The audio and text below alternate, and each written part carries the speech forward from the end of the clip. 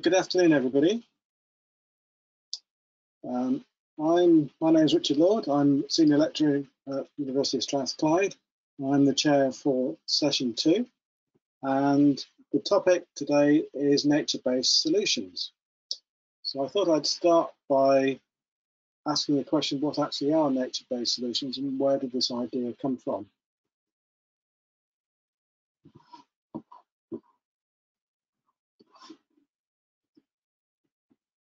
So I'm hoping you can see the presentation now. Yep, so I hope that's changed the slides. So the International Union for Conservation of Nature came up with this definition, and they were the early innovators and the adopters of this idea of nature-based solutions. And their definition in 2016, which they agreed at their World Conservation Congress, was that nature-based solutions are actions to protect, sustainably manage and restore natural and modified ecosystems that address societal challenges effectively and adaptively, simultaneously providing human well-being and biodiversity benefits. So there's this idea that you can address nature conservation and biodiversity challenges in a way which simultaneously gives benefits for global challenges like climate change and water and food security. And one of the first examples I came across of a so-called nature-based solution is shown in the two pictures below.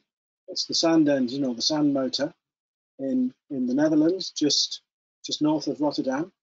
And the two pictures show the aerial view of the coast in 2011 and 2016. So the issue they had there was coastal offence and coastal erosion, with longshore drift in this case going goes anti-clockwise in the North Sea. So here it's going to go from south to north, and we're looking south towards Rotterdam. So the coastal erosion is moving towards us. And rather than try and re-engineer the beach, what they did is they dredged material at lower cost and created an artificial island offshore, and then relied on natural processes and erosion to disperse that material onto the beach and to act as beach replenishment for the beach. So you can see that work very effectively in the second picture. So that's a nice example of nature-based solutions.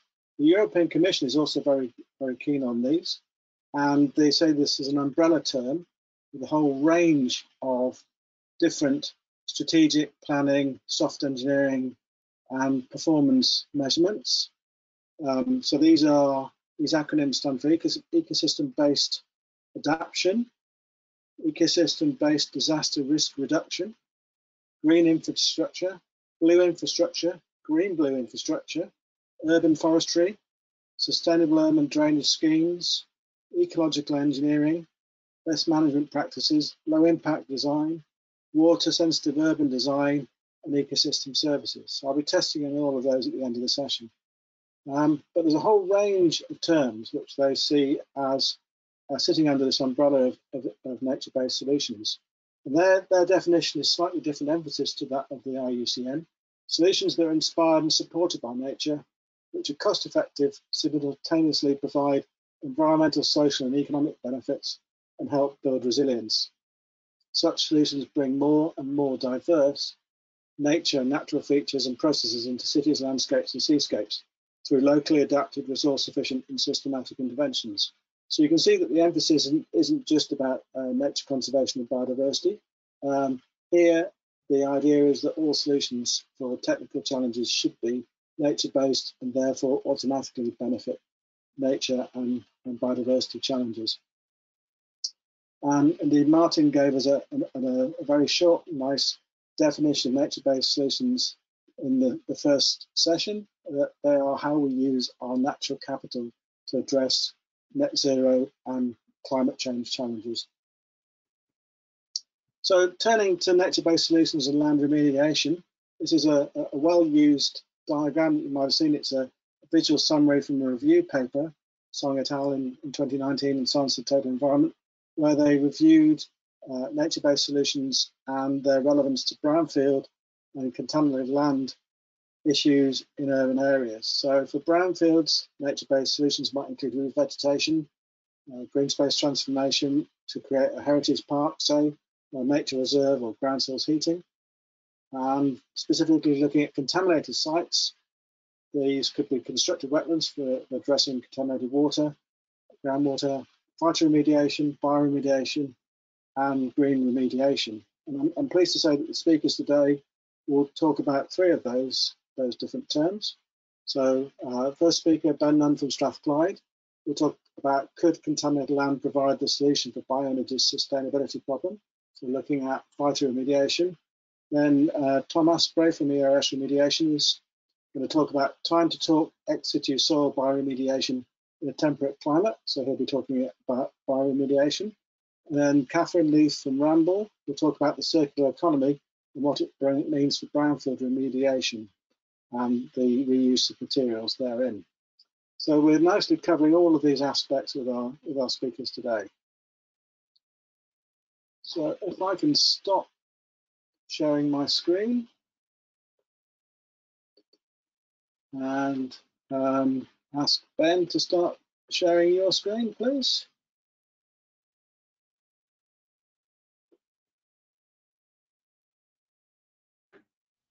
Meanwhile, I'll introduce Ben. Ben, I know very well because he was one of my research students and now is a research associate working on the Ceresis project, where we're looking at contaminated land remediation through energy crops for soil improvement to liquid biofuel strategies. What a mouthful that is. Ceresis for short. So this is a new Horizon project where we're looking at using contaminated land for feedstock for liquid biofuels as an intermediate stopgap in decarbonising transport. Before that, Ben was working on phytoremediation as a solution to stabilise and prevent erosion of a metal mine site in northeast England for his PhD topic. And I think that's what Ben's going to talk about today. Ben, would you like to start? Yeah, that's it. Thank you. You just gave a great summary of my presentation. As Richard said, I work with him in the Civil and Environmental Engineering Department of Strathclyde University. Oh, there we go. Sorry, I just lost my presentation, but it's back now. I also work with Christine Davidson in the Pure and Applied Chemistry Department and Keith Torrance. My PhD was part funded by Northumbrian Water. So my question for this presentation in this conference is whether contaminated land can provide the solution for bioenergy sustainability problem. And the way that I plan to answer that is give a short presentation on the results of some of my field trials I carried out during my PhD, and then talk a little bit about bioenergy sustainability issues, and then give a more in-depth introduction into the Ceresis project.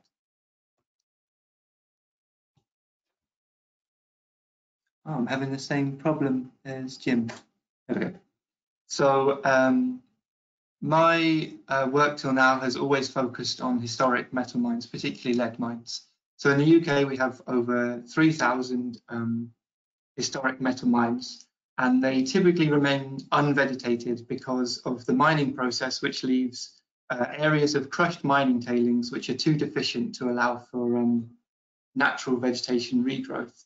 And this means that the tailings can be distributed by the movement of wind and water over the site, leading to further distribution and potential human health pathways. Sorry, there we go. So the metal mine that I focused on during my PhD is known as White Heaps. White Heaps is located in the northeast of England, with the nearest big city being Newcastle. It's situated in the Derwent Reservoir catchment, and the Derwent Reservoir is a drinking water reservoir. So so you can see here on the right the Google image of White Heaps mine site, and you can see where it gets its name from. And it's a typical historic lead mine that's unvegetated due to its tailings. The mine was first working in the 16th century and was worked up until the 20th. It was then closed for a while and then reopened as a tailings processing complex in order to extract a fluorspar for use in the steel industry. So we took some sediment samples from a burn that flows at the bottom of the mine site and found that the site was impacting the local waterway. And other studies have found that the mine site here and other mine sites in the area are impacting the Derwent reservoir with particulate zinc, dissolved zinc and particulate lead. The particulate lead drops out in the reservoir and settles in the sediments there, but the zinc carries on and has to be removed by water treatment works run by Northumbrian Water, a private water company, and they use ferric sulfate coagulation to remove that zinc. So we went to the site and took some samples in areas that we thought would make ideal or a good comparison for field trials on the site. So here are the initial results. We found typical concentrations of potentially toxic elements associated with lead mining and typical very low nutrients, as you can see there. So our plan for the trials that we plan to carry out on the site was the remediation option phytostabilization. So we're looking to stabilize the mine soils and prevent them from moving into the waterways there. And phytostabilization comes with a lot of ecosystem service benefits that have been listed in this slide. You can see there. One of the key issues when you're looking at a phytostabilization remediation option is choosing the right species, the right vegetation species. So we were looking at reed-canary grass, and the reason we looked at reed-canary grass is because it's able to establish by forming a thick mat of roots in the near surface area of the soil, and this means it's a great stabilizer plant. In fact, it's so good at stabilizing soils that actually where it's non-native in North America, it's seen as an invasive because it clogs up ditches. Reed-canary grass is also tolerant to the conditions typically found on historic mining sites. For example, they're typically upland sites, so need to be tolerant to drought, frost and flooding events. The plant has also been found in the literature to not translocate contaminants to the above ground part of the plant, which is important because you don't want to create another distribution mechanism with the more bioavailable fraction of the metals in the soil that would go into the plant and then potentially into the food chain. So I'm struggling to move on the slides, but I'm just about finding the button for it. Reed-canary grass also has potential in the biofuel industry, but it hasn't to this point been as fully developed as other biofuel grass crops such as miscanthus. So we also needed to add some nutrients to the soil in order to get anything to grow. You can see it's remained unvegetated since its closure in the 80s. So looking at the circular economy approach, we decided to use two amendments that can be found locally. The first one is the drinking water treatment residue from the water treatment plant at the bottom of the reservoir that was impacted by the mine in the first place. And the second was locally made green waste compost. So we analysed the amendments and found the green waste compost had typical values for PAS 100 compost and some available nutrients. But the drinking water treatment residue did have that high zinc from the reservoir and very low available nutrients. And this is probably due to interaction with ferric oxides, which although that makes less nutrients in the amendment, potentially could be used to bind the toxic metals the potentially toxic metals in the soil as well. There we go. So we designed a field trial over two sites on the White Heaps mine complex. The design of the field trial involved unamended soils and then soils amended with either of the amendments, the green waste compost or the drinking water treatment residue, and then a combination of the two. We also used 3 cultivars of reed-canary grass And the cultivars had all been developed for different uses. One is a relatively undeveloped game cover crop, and then one in for the biofuel industry, and one as a silage and the silage kind of grass crop. The plants were grown under grow lamps in the lab first to save time, so that we could plant out plugs rather than hand broadcast seed. So this was done in the summer of 2019, and here's a picture of me amending soils on a mine site 324 times to allow for an experiment that gave us more precise results there. And that's the design of the experiment repeated over and over again, and that was done on 2 sites. So in October 2020, we came back and we harvested the grass there to sample it. Normally, Rue Canary grass could do it as a perennial, so it would want 2 years of growth. But with the time constraints of my PhD, it was good to get some results in initially. So we found that the grass had a relatively good survival rate, particularly on the site WH5, which was fed with water by an adit most of the year, so had much higher moisture content in the soil. All the amendments had a significant effect on the biomass production when compared to the control.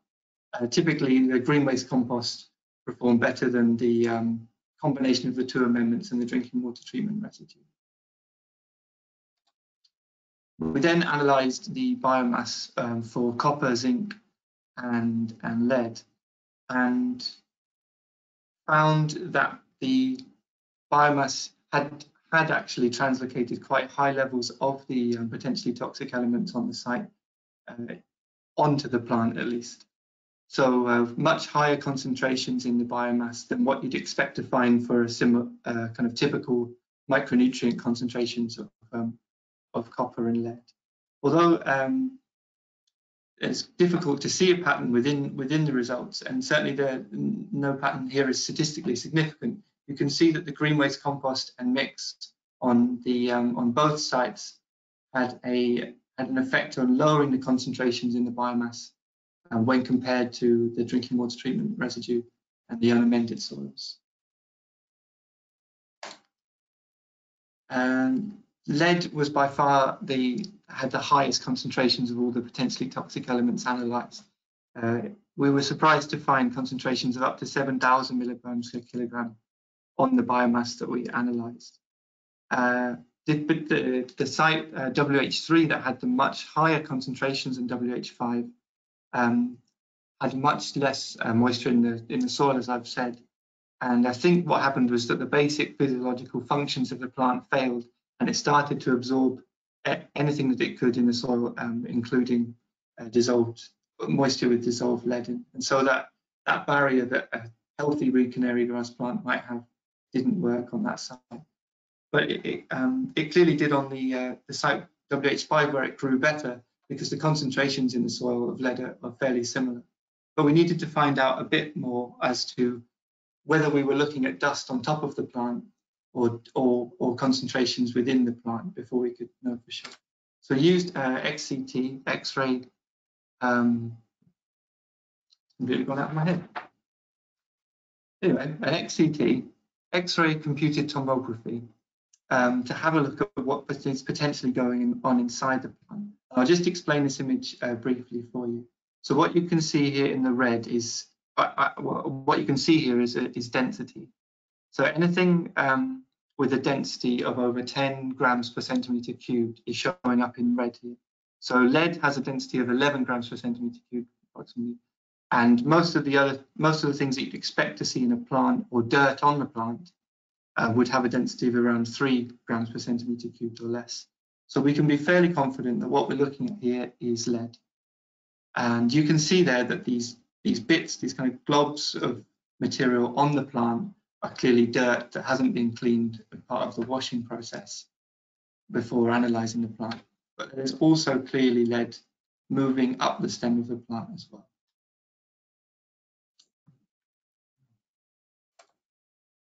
So in summary of the field trials, we showed that the combination of Rue Canary grass and organic waste amendments can provide a successful phytostabilisation option for contaminated sites such as white heaps, even sites with such high lead concentrations as 14,000 milligrams per kilogram. And the difference between the sites also possibly shows that the phytotoxic elements aren't the main limiting factor for growing a stabilizing crop such as this. But the obvious question that leads on from this is, what do you do with biomass that has high levels of contaminants in it, and what could be done with the biomass on sites such as this? And an answer to that is potentially use the sites for growing biofuels while stabilizing them. So biofuels are any fuel that's derived from biomass. And the UK government has committed to, obviously, the road to net zero by 2050. And biofuels are set to make a significant contribution to this. Bioenergy combined with carbon capture and storage could also hopefully result in negative carbon emissions. However, there's clearly a large sustainability problem for biofuels, so that we've already sort of touched on. And the key ones being the indirect land use change and the food versus fuel debate. And also that intensive biofuel farming has the same sustainability issues as intensive farming itself. So, to avoid indirect land use change, a potential way of avoiding that would be to use contaminated land. And that's where the Ceresis project comes in. So Ceresis, as Richard says, is a Horizon 2020 project that we're working on that began in November last year. Ceresis is, Ceri is the Roman goddess for fertility, and that's why there's a woman with corn sticking out her ears in that slide. So the Ceresis project has 3 objectives, all which aim to create this win-win solution for linking contaminated land or decontamination of land with bioenergy crops. Our work focuses on Objective 1, which is demonstrating the suitability and effectiveness of energy crops for phytoremediation. Objective 2 is around novel thermochemical processes, which I'll be happy to give more information on after the presentation. And Objective 3 is about providing decision support for stakeholders and policymakers. The Ceresis project has 12 partners spread over 8 countries, including outside of the EU, Brazil and Canada, and links with industry, NGOs and research institutes as well as universities. So far, our work has involved setting up and sampling field trials on brownfield and contaminated land. And here's a list of all the field trials that we've achieved, either of those with as part of Objective 1. So we've got field trials in England, Italy, Brazil, the Ukraine, and hopefully soon in Scotland. And a range of contaminants, including potentially toxic elements, and then organics as well, POPs and PCBs. We're also using a range of energy crop species and soil amendments and seed treatments, such as the addition of fungi. So here's a couple of pictures of the more recent field trial sites. So on the top left is an Italian farm contaminated with geogenic arsenic, and then on the right is a trial with using reed canary grass again on the White Heaps mine site, and that's on the right-hand side, where we've placed a fine compost blanket as well, using green waste compost. And the bottom you've got the Ukrainian field trials that have transformer oil leaks and looking at organics with reed canary grass and miscanthus. And then down on the bottom right is a chromium contaminated soil from a former tannery in Brazil, and that's miscanthus growing there. As part of the Ceresis project, we're also using biomass that was planted in around 2004 to 2007 as part of an EU LIFE project. And so this is me harvesting miscanthus in November 2020. This was our first sample. And this is on a site in the northeast of England that was a former shipyard. on reclaimed land, but is now used is part of an industrial estate which is under redevelopment. And this site also has short rotation willow crop on short rotation willow coppice on as well. So this is how we're processing the biomass at the moment. We're, in order for the to meet the requirements of the thermochemical processes downstream, so we need to mill dry to a constant weight a large biomass sample. Obviously, drying it, some of this biomass is 80–90% moisture content, so it quickly disappears when you dry it out. And then we mill it to a very fine grade of 0.25 mil or 4 mil. It needs to be larger. I thought I'd just end my presentation and introduction of the Ceresis project with this image, which is a short rotation crop willow on the left-hand side, growing on an oil refinery in the northeast England. Now, this site here, where the willow was growing, was used as a land farm for decades, where the froth from the oil refinery process was ploughed back into the soil. And I think it's a good image to summarise the potential new energy options compared to the old. So my question at the start of the presentation was whether contaminated land could provide a solution for bioenergy sustainability problem. And hopefully I've answered that, as yes, my field trials show that a novel energy crop can survive on even a highly challenged site. The bioregen sites have shown that brownfield can support bioenergy crops in the long term, and hopefully the Ceresis field trials on contaminated land will provide further evidence of the range of sites that can be used, a range of species that can be used, and contaminants and location. So future work that we're planning to do on this project will involve the analysis of biomass grown and further field trials. So at this stage in the presentation, I'd just like to make a quick pitch that if anybody has a site contaminated with organics, that they would be prepared for us to run a multi-year field trial, which would involve roughly 0.2 of a hectare planted area with the crops like canary grass or miscanthus. It would be great if, to hear from you following the presentation. So thanks very much, everybody. Here's a little bit more the contact details for the Ceresis project, and I look forward to the questions at the panel session.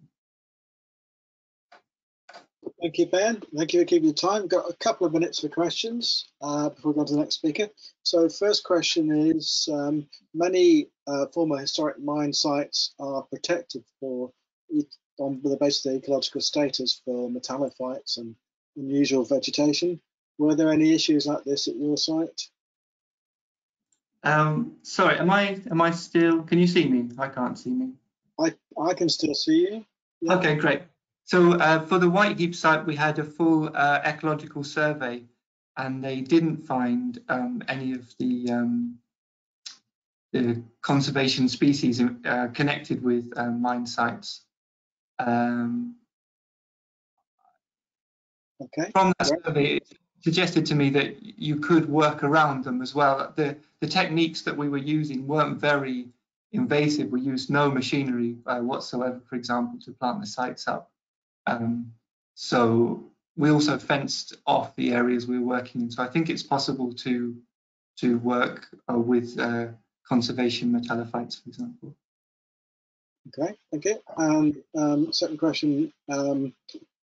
Often the criticism of all energy crops, and indeed all food crops, is that they are a monoculture, so they're not very good for biodiversity. Does reed canary grass have any advantages in this context compared to, say, miscanthus or other well-known energy crops or food crops?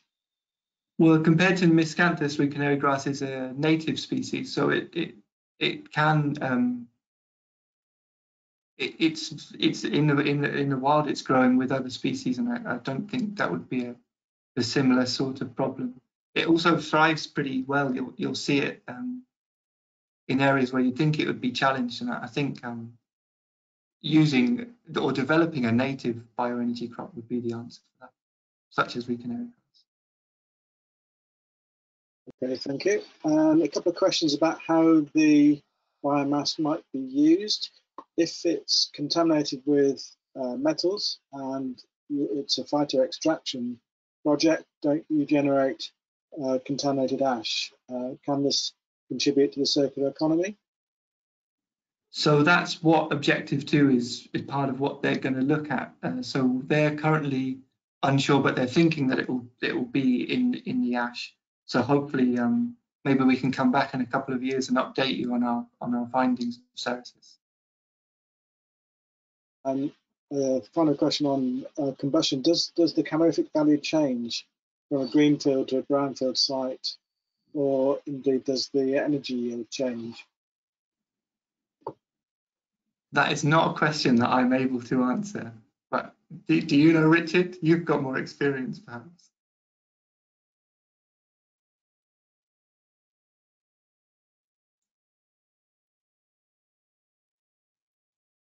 Or maybe I've gone.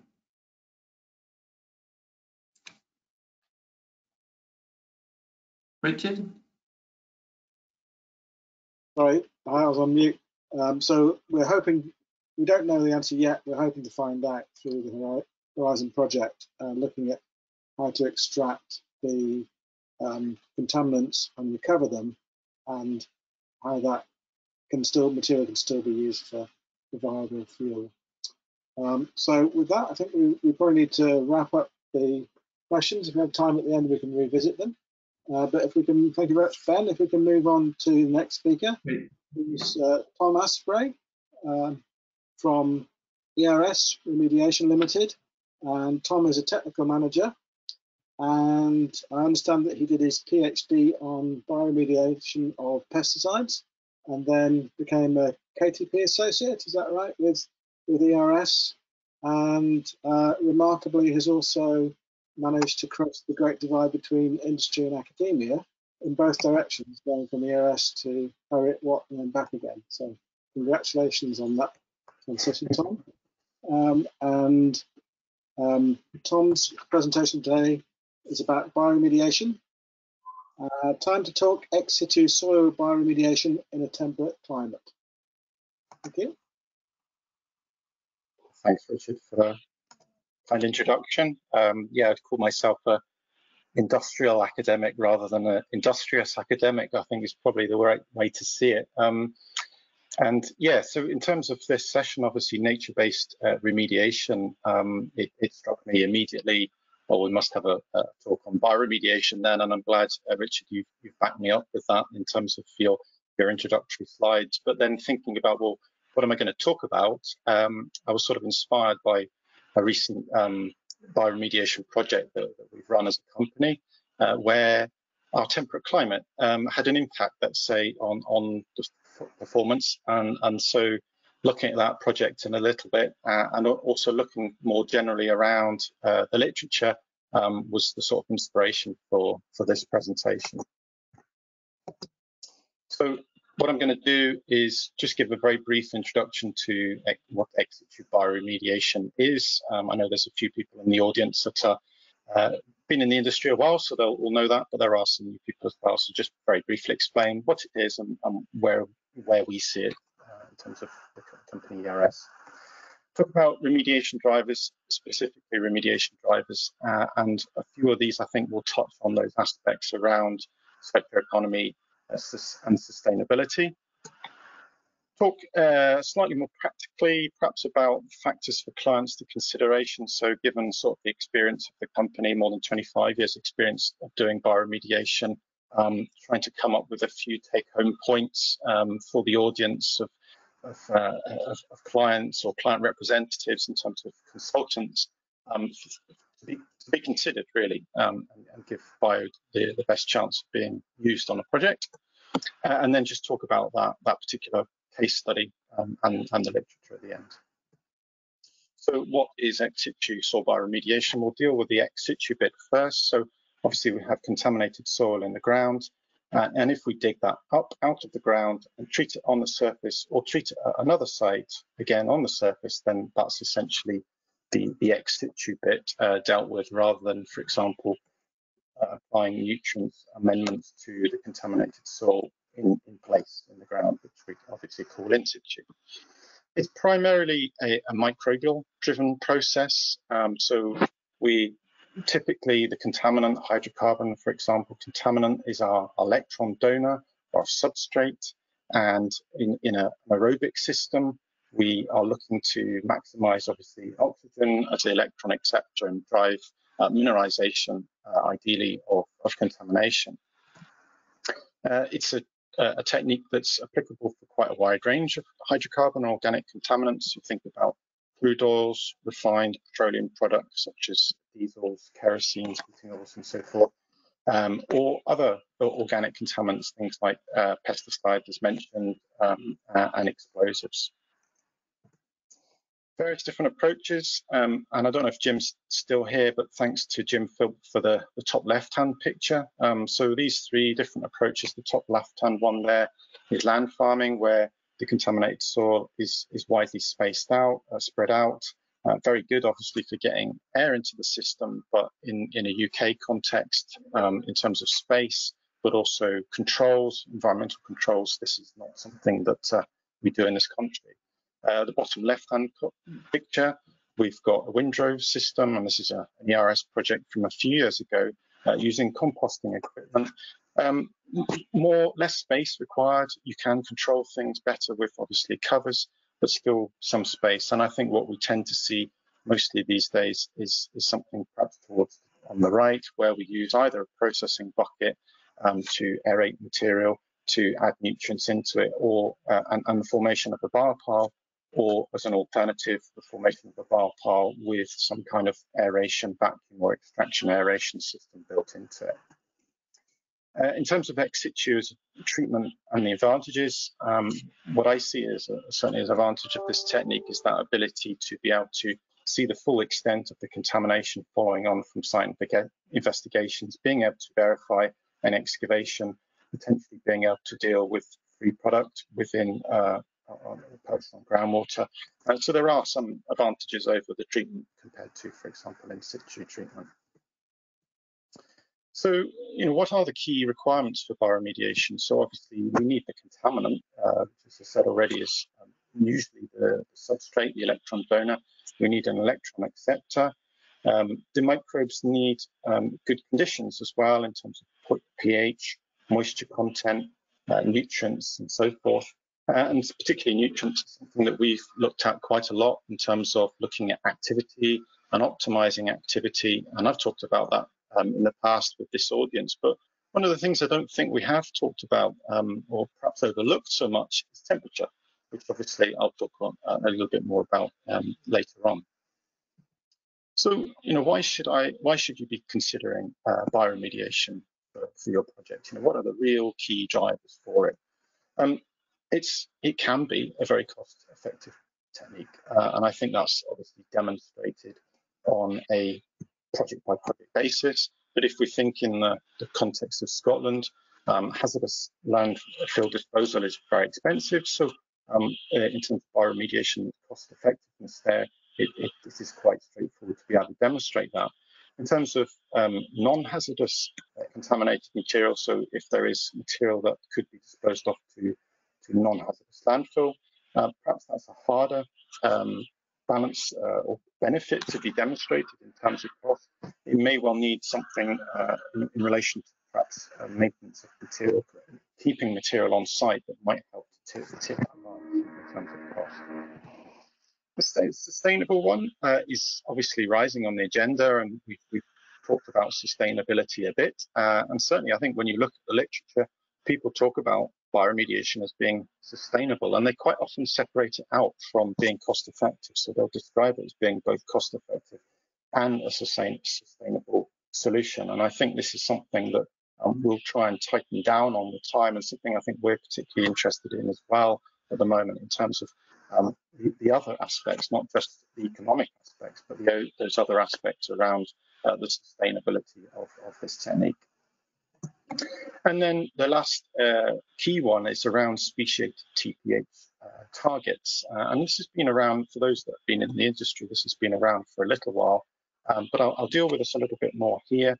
And then those other two we'll touch on a bit more later on as well. So again, those that are familiar, in the past, we had what we call TPH, total TPH targets for treatment. And in more recent years, we've moved away from that to risk assessment and speciated TPH targets that you can see in the table. On the right-hand side there, some human health targets for residential development, and you can see for individual aliphatic and aromatic fractions of TPH, there are specific targets. And I think, we don't have a direct comparison. We don't have a situation where on a given project, we compare, well, does it get to a total TPH target faster than it does to speciated? That obviously doesn't happen because it's either going to be one or other in terms of that comparison. But I think there is some anecdotal data that would support this.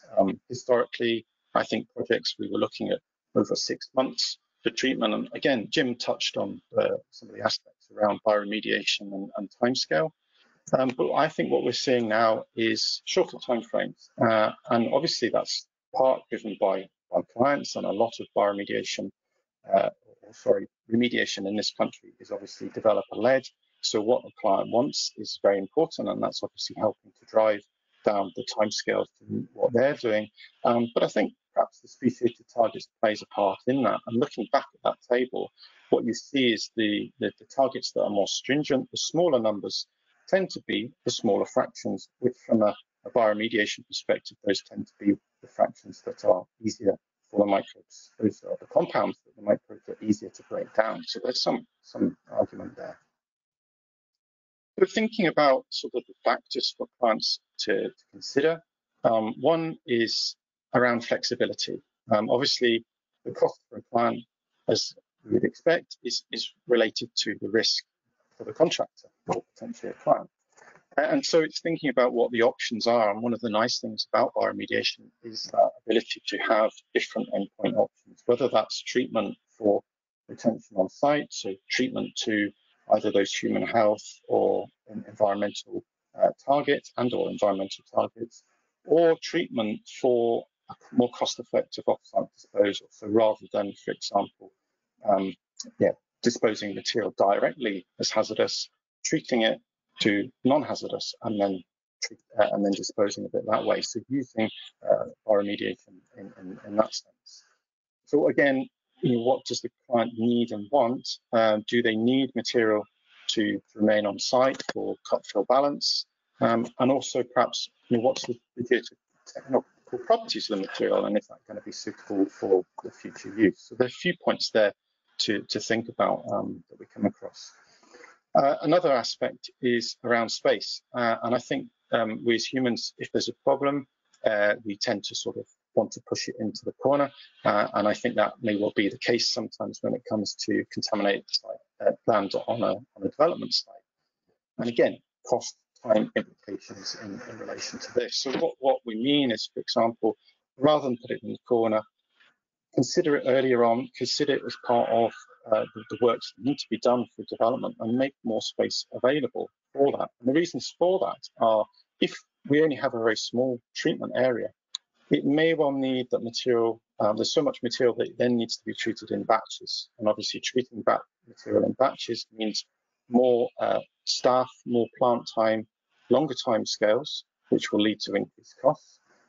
It may expose the material to suboptimal conditions, which obviously I'll be talking more about in a minute, and that could affect timescales, which for somebody, client or contractor, is going to have effect on costs as well, versus having a slightly bigger treatment area, being able to treat material all in one go, which would only have a slight increase in costs. So I think that's an important point for consultants and clients and landowners to think about, discuss it early on, and see how we can best make space available for it. And then season as well. So bioremediation is a natural process which follows environmental conditions usually, and we've published some data on that, looking at treatments with organic amendments, low levels of organic amendments, and measuring temperature in those piles. And it basically just follows the environmental conditions.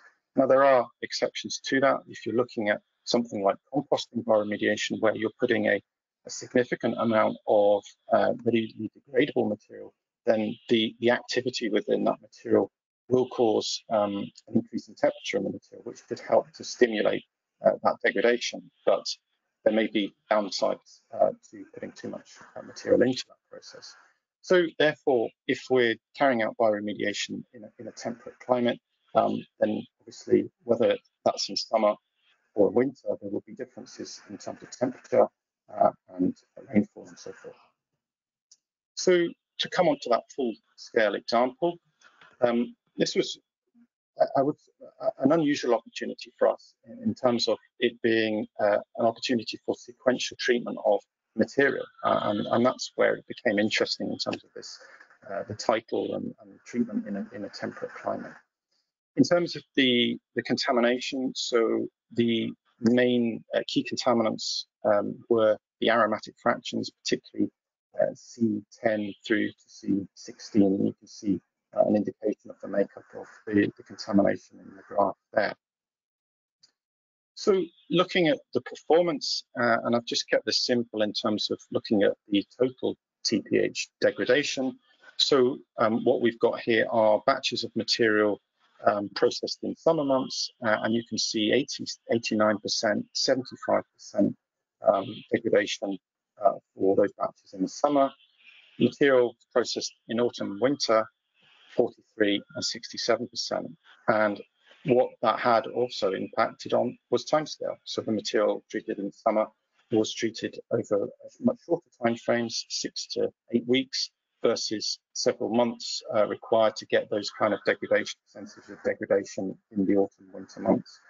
And when we look at the weather that went alongside this, so what you'll see with the blue circles is the air temperature, and you can see going up to the end of September, we've got sort of a mean roughly about 15 degrees, and then obviously the temperature drops down, and we're below 10 degrees at that point.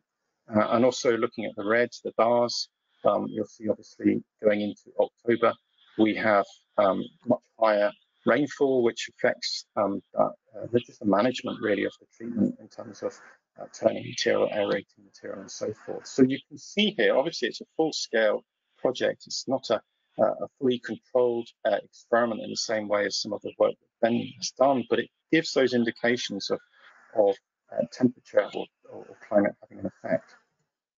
So when we look at the literature, I would say on this topic around temperature or climate and remediation, it's really quite limited. There are some individual case studies. Some are full scale, so this is people carrying out bioremediation at full scale. But what these are tending to do is demonstrating that degradation can occur at low temperatures. So the maybe study or project carried out in polar regions, and what you'll quite often see looking at those is that they'll talk about that very short summer period, obviously having over a longer time scale, having supporting that biodegradation process. Looking at the laboratory scale, there's lots of data if you want to look at the effect of temperature on microbial cultures, whether those are contaminant degraders or not. Most of the time that will be measurements of growth rather than activity. But if we look at soils specifically, and if we look at contaminated soils, I've come across one paper at laboratory scale, and you can see the results quite clearly there. They're looking at percentage degradation again at different temperatures, and that higher temperature being able to achieve a higher percentage of degradation. So what other sort of data can we put with that? We talked about microbial activity earlier. So obviously being able to measure the process in terms of use of electron acceptors like oxygen, production of carbon dioxide. So these different measures of activity of what we're interested in. You can see a couple of examples here from a paper. These are not contaminated soils, but two different soil types, an agricultural soil and a humic soil, and showing by incubating at different temperatures how respiration, the CO2 that's produced from the soil, increases with temperature.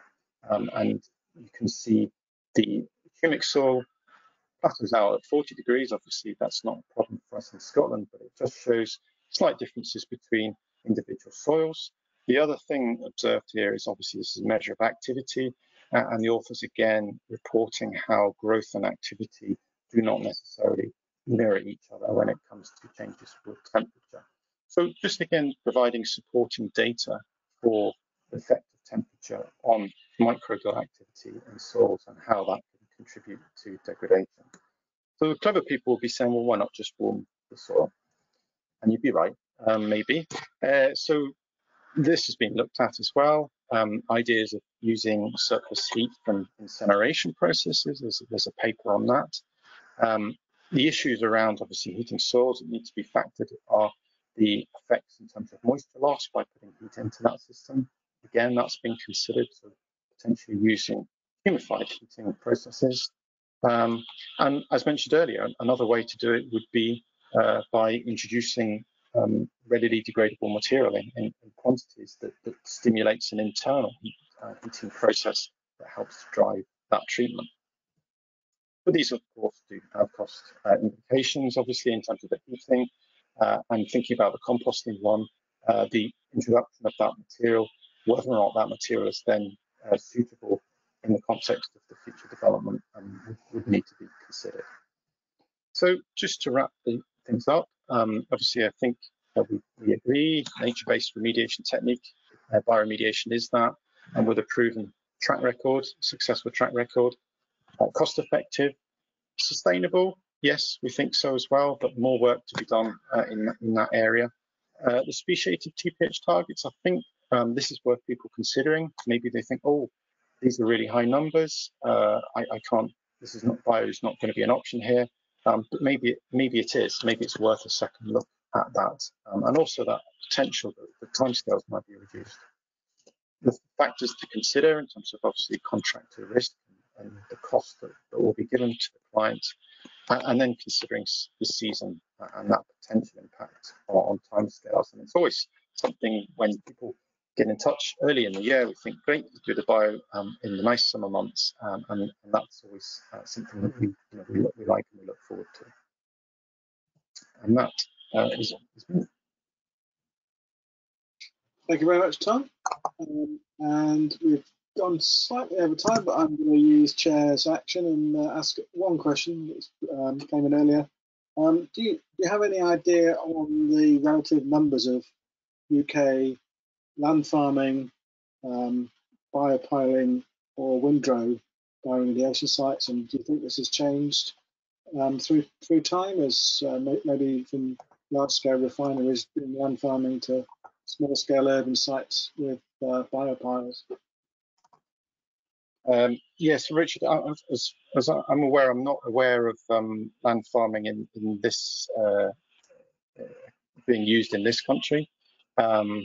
Windrow, I think, still is used, but obviously, as you mentioned, the equipment can be slightly more technical, which is probably fine if the site's big enough to justify it, because obviously you can get through material more quickly, but it is more harder to maintain, I suppose. So that's obviously a factor for the contractor to consider. In terms of numbers, there's obviously challenges and competition in terms of disposal to landfill, which remains fairly cheap, depending on the context. So obviously that's something where we're keen, and obviously things like sustainability may help to drive clients to want to consider bioremediation more commonly. But also it's that problem, isn't it, in terms of early engagement, looking at the opportunity to be able to apply the bioremediation to a particular project. We know that the timescales can work for some or all material. In terms of the numbers, I don't have numbers. That would be great. We did do a poll of regulators in Scotland a couple of years ago, and numbers were low. I'm glad to say numbers have come up a little bit, but we live in very uncertain times. So yeah, I think it's difficult to have a very clear picture in terms of the numbers at this moment in time.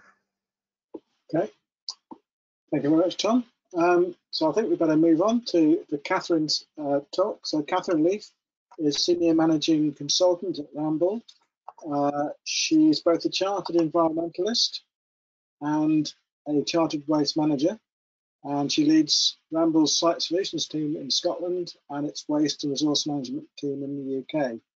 And I think we'll talk about circular economy and brownfield remediation. So hopefully we'll pick up some of those points about the value of recycled material versus the cost of landfill. Thank you.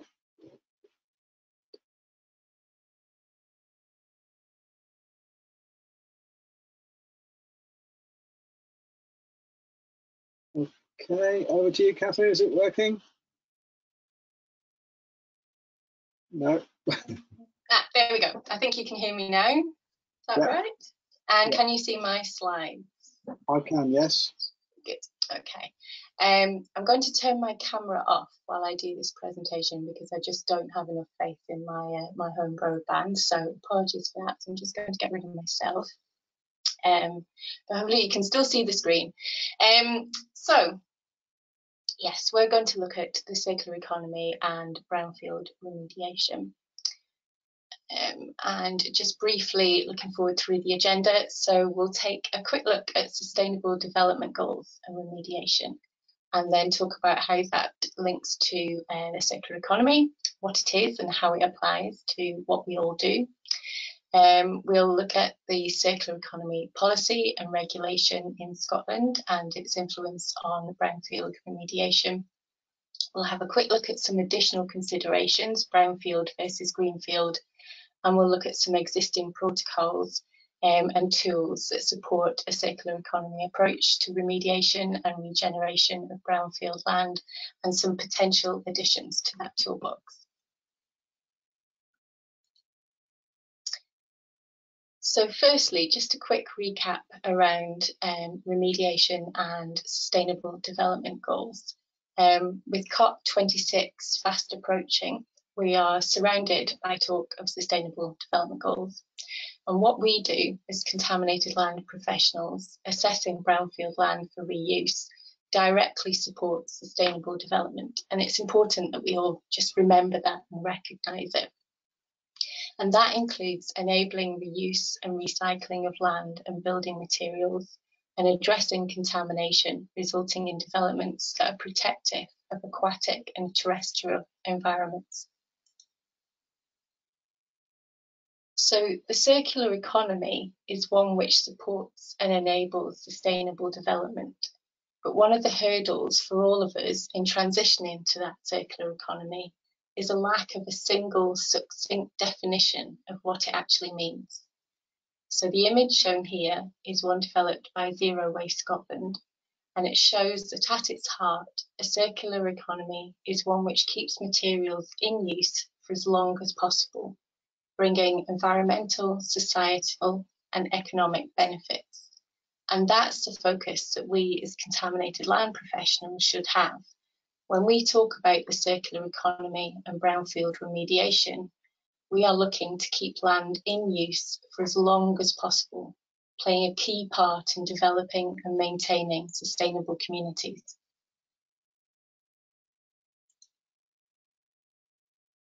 So let's take a look at how remediation aligns to the circular economy.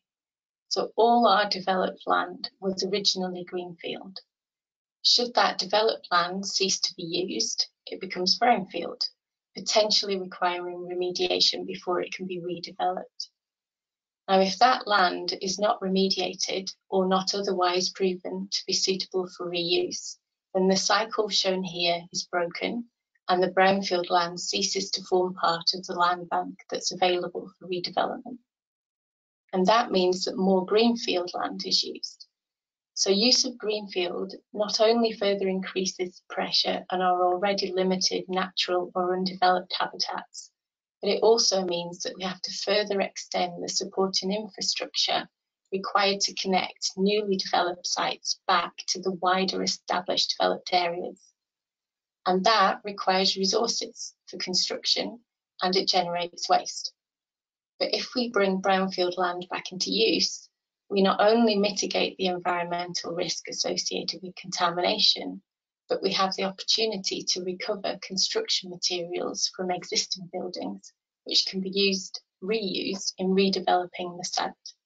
And that keeps the cycle complete and active and speaks to those circular economy principles. So at this point, it's worth taking a brief look at circular economy policy and regulation in Scotland. So in 2016, the Circular Economy Strategy for Scotland was launched. And that strategy prioritises 4 key areas, one of which is construction, because the construction sector accounts for around half of all waste produced in Scotland. And that's relevant to all of us, because so much of what we do is about preparing land for redevelopment and supporting construction. So the launch of that strategy was followed by a public consultation in 2019, which focused on how to implement the changes needed to support and deliver the strategy. And the plan was that the Circular Economy Bill would be introduced. However, that was put on hold during the pandemic, and it's yet to be revived. In the meantime, last year, a statement was issued jointly by all 4 UK nations introducing the Circular Economy Package. And that's a package of revised legislation with an emphasis on changes being largely technical rather than fundamental changes, focusing on waste reduction, and is designed to support each nation's circular economy strategy. Now, brownfield development and remediation does not form an explicit focus in any of these, but the key principles do apply. And we need to recognise brownfield land as a resource and keep it in use for as long as possible. So as I mentioned earlier, that retained use of land already underpins much of what we do, as does minimising waste, which for the construction sector is supported by various other regulatory tools, such as waste management licensing exemptions, enabling reuse of some waste in certain scenarios, for example, excavated soils, and SEPA's guidance for reuse of recycled aggregates from inert waste.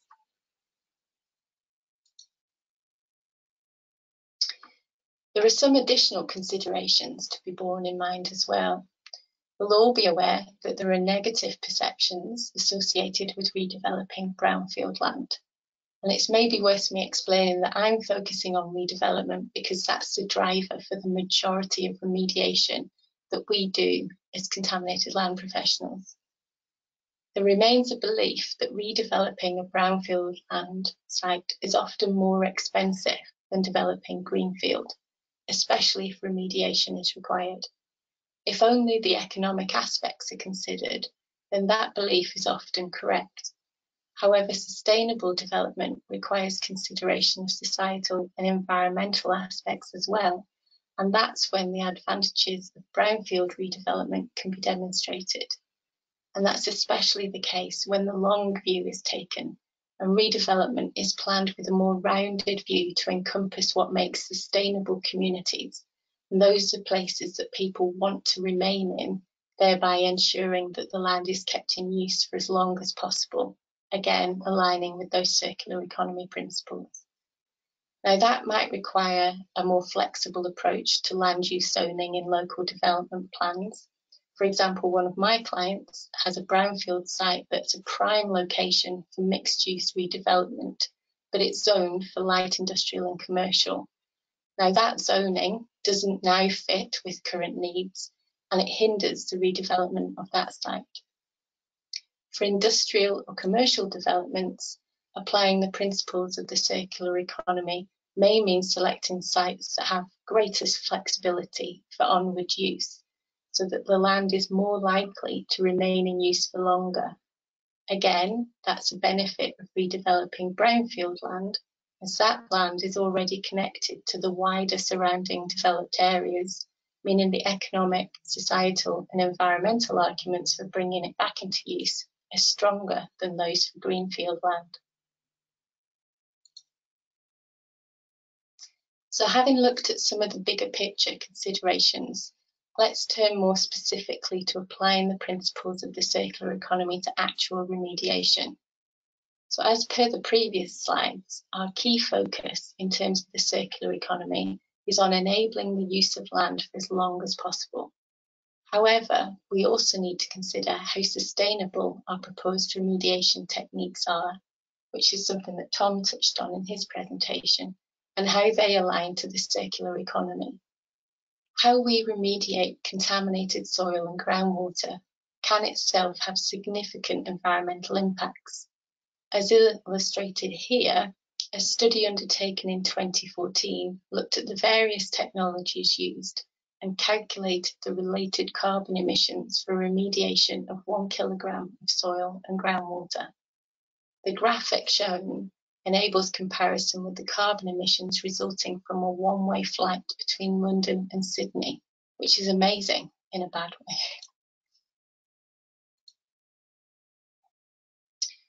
Sustainable remediation as a concept is not new. SURF UK is the UK's Sustainable Remediation Forum, and that's been established for a number of years, administrated by the Contaminated Land Organisation, CLARE.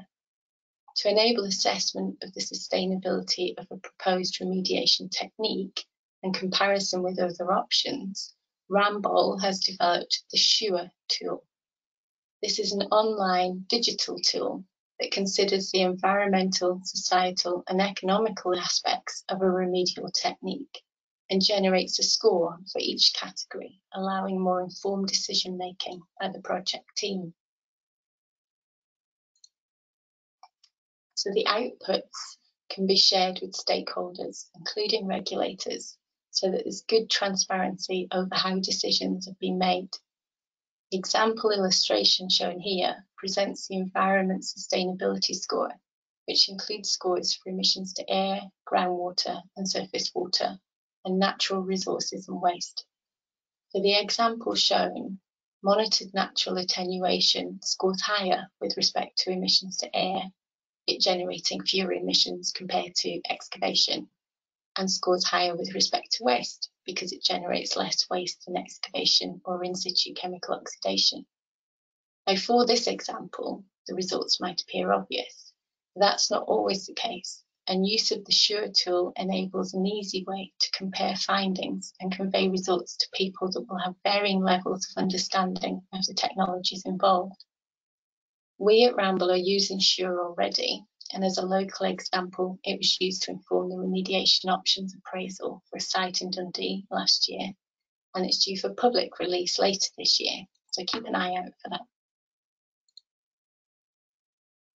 Now, irrespective of which remediation technique is used, waste will always be generated, and a key consideration in respect of applying circular economy principles to remediation is the prevention of waste being generated in the first place, and then reuse of that waste wherever possible. So as per the previous slide, it is possible to consider the use of natural resources and generation of waste when assessing potential remediation techniques, and so to properly include such factors when deciding which technique to progress with. But as noted earlier, most remediation is undertaken to facilitate redevelopment. And that means that generally the majority of waste generated during that process are demolition and earthworks related. As I touched on briefly earlier, in Scotland we do have regulatory tools that enable reuse of some construction waste. For example, a paragraph 19 waste management licence exemption enables reuse of waste bricks, concrete, soil and stones, amongst other waste types, under certain scenarios and subject to limitations on volumes used. But the tools available to us in Scotland that enable reuse of demolition and earthworks waste can often feel restrictive compared to the more expansive tools available south of the border, specifically the Definition of Waste Code of Practice, which is administered by CLARE. That Code of Practice promotes active, proactive planning for the waste that will be generated and how they will be managed, and encourages responsible self-regulation by development teams. The benefits of that approach applied under the Code of Practice include enabling larger volumes of demolition and earthworks waste to be reused in a broader range of scenarios than is often achieved using the controls available to us in Scotland. Now, the approach isn't perfect, and it does rely on development teams taking a responsible and educated approach to planning for and then enacting reuse of materials. But the Code of Practice is directly aligned to the principles of the circular economy and I, for one, would love to see a more aligned approach adopted in Scotland. As already mentioned, applying the circular economy to remediation of brownfield land is all about reusing that land and ultimately keeping it in use for as long as possible. Remediation and redevelopment requires teams of people. No one specialism should be working alone. All the various aspects of addressing contamination risk and bringing sites back into use are interlinked. And as we move further along the path towards implementing the circular economy, we need to think more about how we design developments, adopting a longer view of their use and planning for what will happen when that intended use ends. Now, we as contaminated land professionals may think that that's outweighs our remit, but we do have a valid role to play. And as I'm sure is the case for many of you, at Ramboll we take pride in supporting development teams beyond the remediation stage, helping to identify reuse opportunities for development waste and supporting the teams in obtaining the required regulatory permissions. However, much of what we commonly see as reuse of materials is actually recycling. For example, we recycle demolition rubble to form aggregate. Adopting the circular economy principles requires real reuse, and that means that developments will require to be designed for reuse. Now, that could be buildings being designed to be more easily disassembled so that component parts can be reused in the next development, for example, steel beam. Or it could mean that buildings are designed to be more readily adaptable so that it can be easily extended or subdivided to enable more flexible future use without first having to be demolished. Now, we can all play a part in educating our development teams of the need to apply circular economy principles in development design.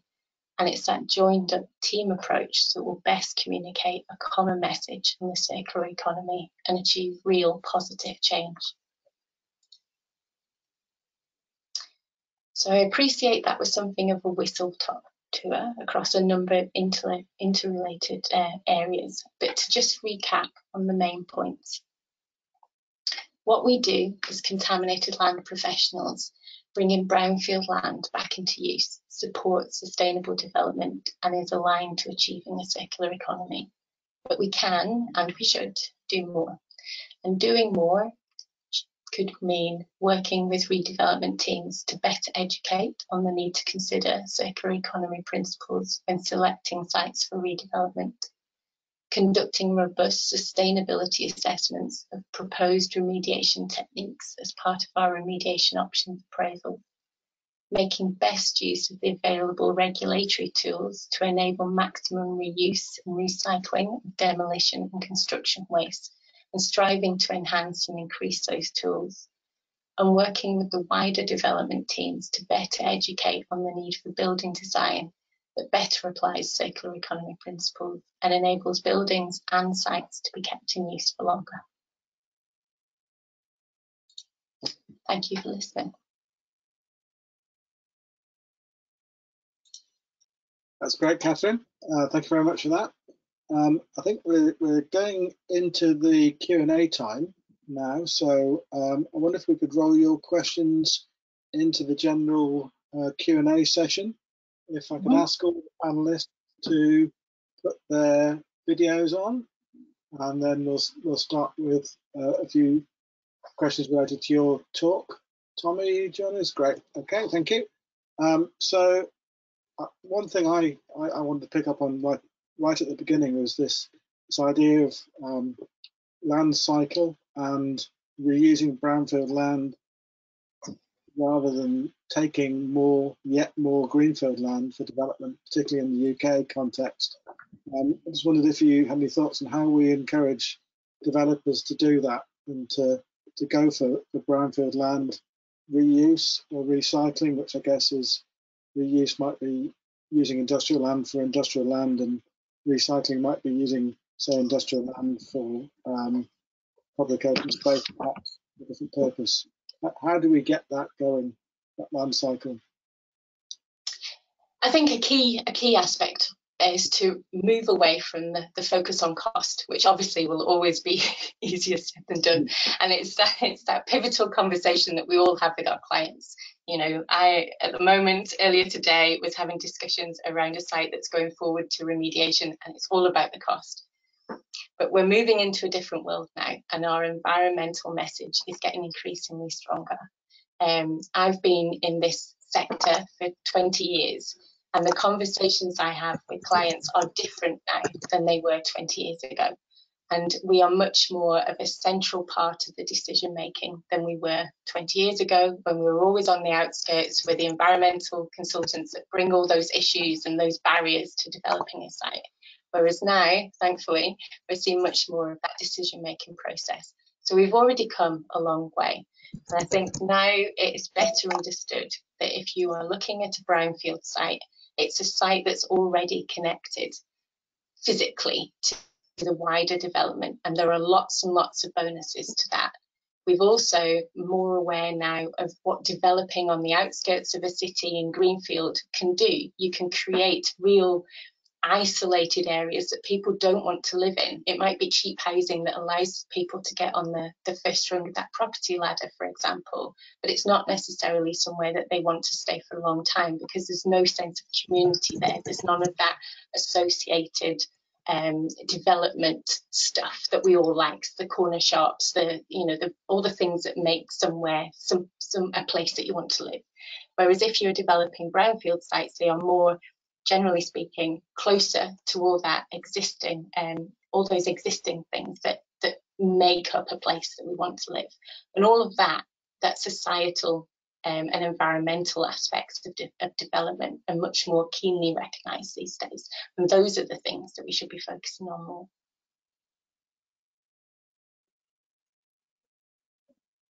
Yeah, so do you think corporate sustainable reporting will help with that? Reporting on aspects other than just economics will help companies and encourage companies to look not just for the lowest cost, but the best societal benefit from the development. Yeah, I do. And even with commercial properties as well, you know, a lot of pension funds fund a lot of commercial properties. A lot of the work that we, and I know others, will do in due diligence is all for pension funds and other financial institutions, and they are much more interested in the environmental credentials now, and all of that lends to redeveloping brownfield land rather than reaching further out to greenfield. Okay, and of course the big metric now is carbon. Looking forward to net zero, and open that up to Tom and Ben as well. What can we do to move towards net zero remediation? Is it achievable? Is it always going to be very carbon intensive to essentially deal with the legacy of contaminated land from previous generations, or can we do it in a more sustainable way using low carbon and low impact approaches like forest remediation or bioremediation?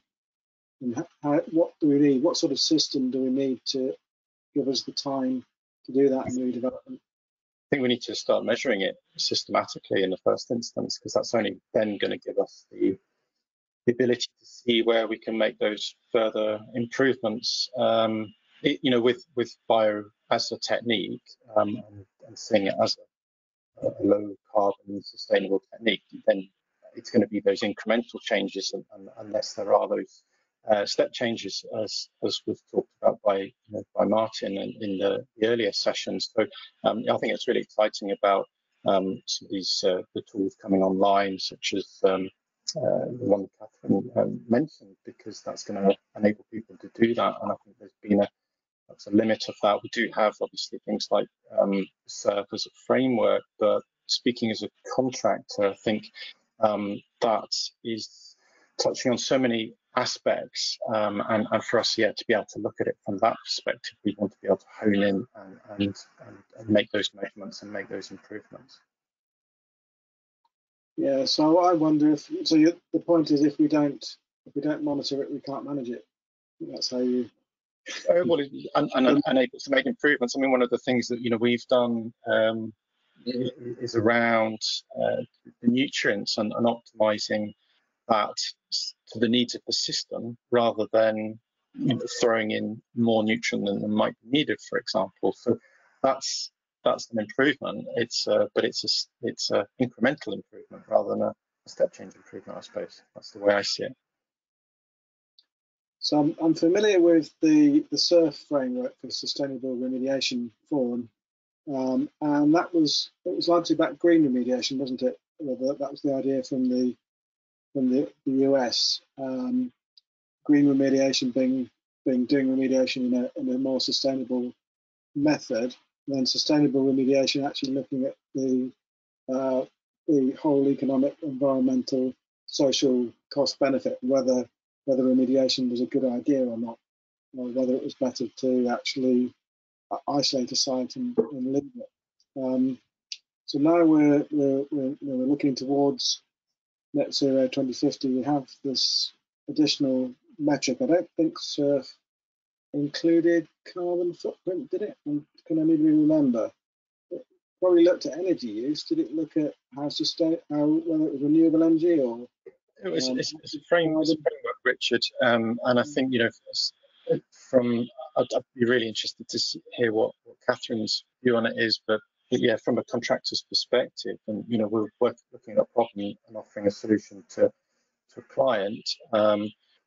There are aspects within that framework where a decision's already been taken. So I suppose from our perspective, it's about saying, well, yes, cost is obviously still very important, but what's the most sustainable solution that we can offer with that? And that's I think where some of these tools and the measurements become really useful to be able to make those changes. Do you have more to add on that, Catherine? I'm sure you do. I think for me, it's a combination of requiring a bit of a stick and a carrot approach, as with all of these things.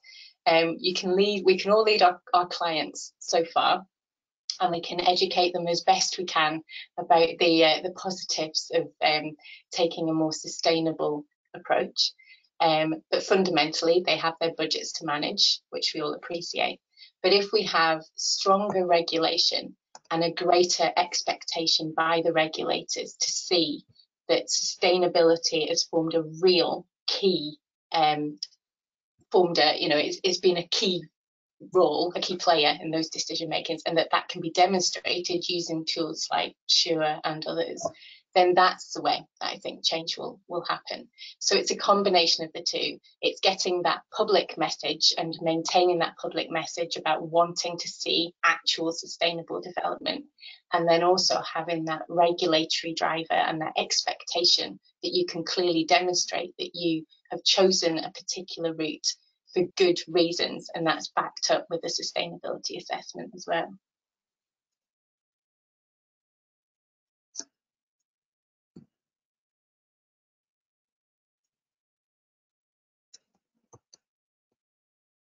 I think you're on mute, Richard. I can't hear you, sorry.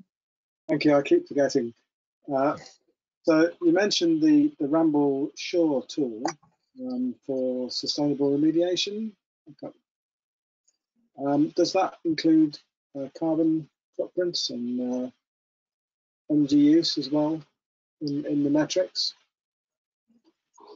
Yeah, it covers a range of things. So it's been developed to reference the SURE framework, and then it's taking it further. So I only showed a kind of very small snapshot for time reasons more than anything else. But yes, it goes through a whole range of things so you can give that more rounded assessment of sustainability. So the idea is that this will be launched publicly, so everybody can go in and have a look later this year. So we'll no doubt be doing some press releases about that, so you'll hear about it. And so yeah, that'll give you all the opportunity to go in and have a look and have a play around it. And I'm sure we'll welcome a lot of feedback on that too. Yeah, thank you. We've got a couple of questions coming from the floor. How do we encourage better linkage between regulators, council, super, and developers consultants in the early pre-planning conversations, so that we consider and hopefully agree on more holistic, sustainable development decisions? Yes, that's old chestnut. Would you like to have a go at that?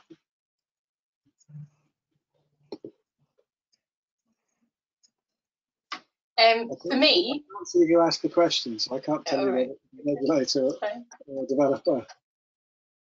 For me, it's always about early dialogue, and I'm a big believer in proactively leading those conversations. So sorry for those regulators that are listening, but I don't like to go to a regulator and ask what they want to do. I like to go to a regulator and explain what we want to do with our client and why.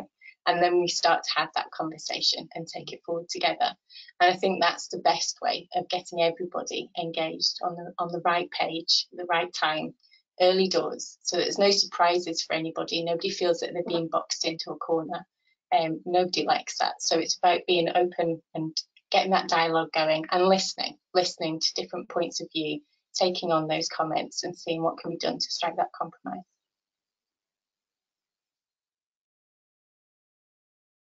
Right, thank you. That's well answered. And another question that's come in. This is referring to Martin's talk, the first talk. Incremental change is no longer an option at large scale. Do we need to recognise that the existing practice, procedure, regulation is based on an unsustainable past model of the economy, society? So do we need to rip it up and start again, or can we evolve towards something that will deliver net zero? Evolution or revolution? I think that goes back to the carrot and stick, doesn't it, in terms of bringing in requirements that force innovation and force change, and will force those step changes rather than incremental changes.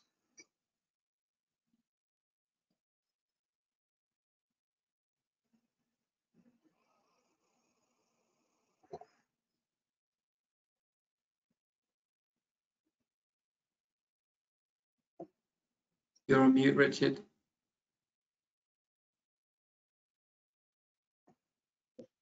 Does anybody have any final points that they want to raise for the discussion? Do we think that remediation will be considered at COP26 anywhere or not? It's a brownfield site they're meeting on. Do we know of any events that are going to showcase the Scottish remediation industry and brownfield industry? That's a question from me to all the delegates. I know that there is a sculpture, the Hope sculpture, being developed on brownfield land in Glasgow, all connected to COP26. So that will enable some focus on brownfield land. But I certainly hope so. I hope that somebody points out to everybody that where they're standing on is, it's brownfield land that's being brought back into use. That'd be great.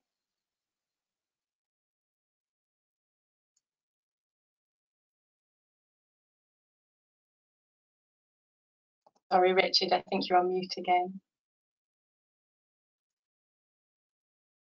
That's great, thank you. So I've come across there's a Hope statue, a public art to do with COVID, isn't there? I think that the sort of Scotland Green Network we're looking at. Maybe that's a different one, but that would be great. I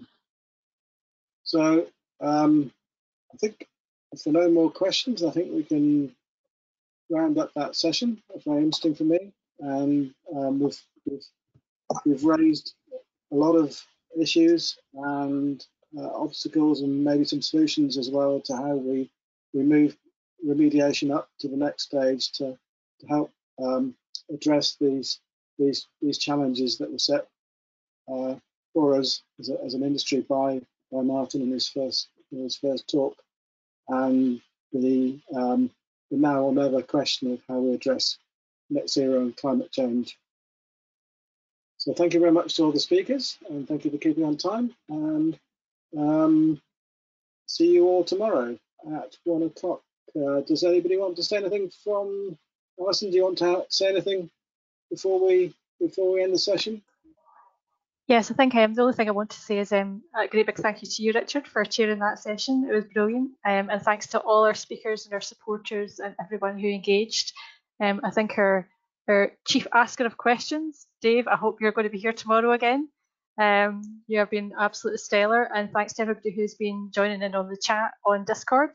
I think the funniest comment I think was lots of audits for your map collection, Richard, in the background. Everybody was loving that. So we'll see everybody here tomorrow again. You just use the same link, and we'll be here for session 3 tomorrow. So we'll just say good night and see if we can try and get some of the late evening sun, I think. Thank you. Thank you, everybody. Goodbye. Bye.